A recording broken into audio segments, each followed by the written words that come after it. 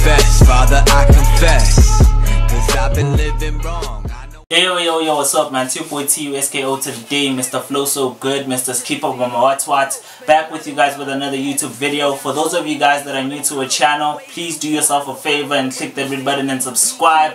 And to all our low subscribers, man, you guys are too awesome. Thank you for staying subscribed to this channel. Now, Buffett, you guys will already know that Fifi Cooperson lost a case against Ambitiouz Entertainment, and you know, Ambitiouz Entertainment recently released a document just basically stating some of the things that Fifi Cooperson is restricted from doing, which was, you know, partly included, you know, that she cannot claim that the music that was recorded under Ambitiouz Entertainment is hers, and she apparently has to pay some fees towards Ambitiouz Entertainment, which includes some of the legal fees, you know, that were used by Ambitiouz Entertainment in pursuing the case against her. While a South African political party led by former ANC member Julius Malema has come out to not only say that they are supporting Fifi Cooperson in this matter, but they are willing to actually help her have the situation overruled. That's what they actually came out and said. They said, "We have seen the injustice caused on Fifi Cooper by Ambitiouz Entertainment, which is politically associated with the corrupt Northwest Premier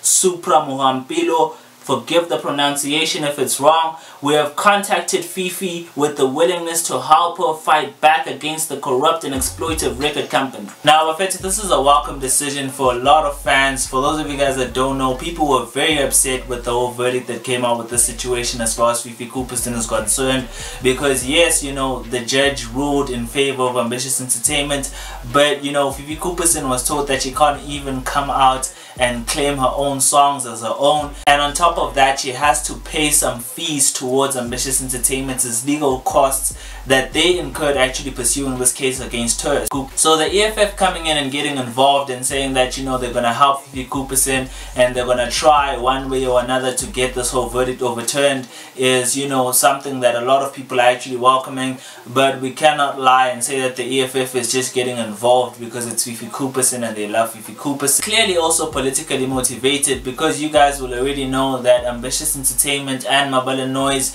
have, you know, been associated with the ruling party in South Africa, which is the ANC, and you know, the EFF getting involved in this case and possibly even winning this case for Fifi Cooperson would be a good look for them as far as the political sphere goes. Now, like I said in my previous video, Bafetu, although I get the fact that Ambitiouz Entertainment is trying to clear their name by going with these cases, making sure that they win them and so on and so forth, the unfortunate part about it is the fact that even if they're winning the cases as far as the courts go, you know, to the public eye, it still doesn't look good for them.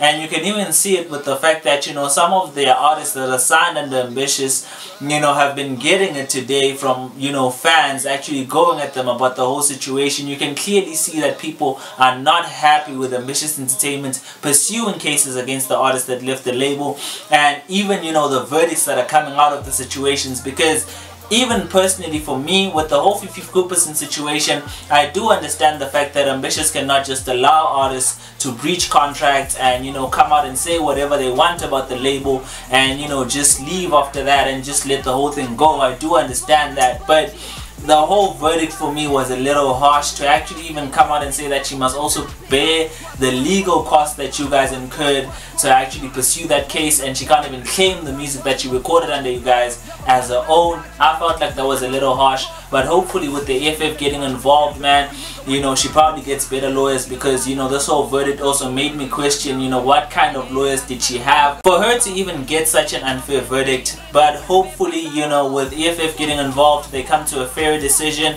I'm hoping that it doesn't overturn to a point whereby it goes negatively towards Ambitiouz. I just think they need to find, you know, a balanced decision that works for both. But you guys leave me a comment in the comment section letting me know what you think about the situation.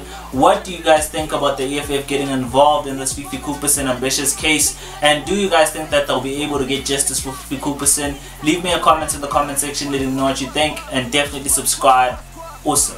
Now wait, Emma Pili, I know you want to go, but click that red button and subscribe and put some respect on a younger name, man. Awesome.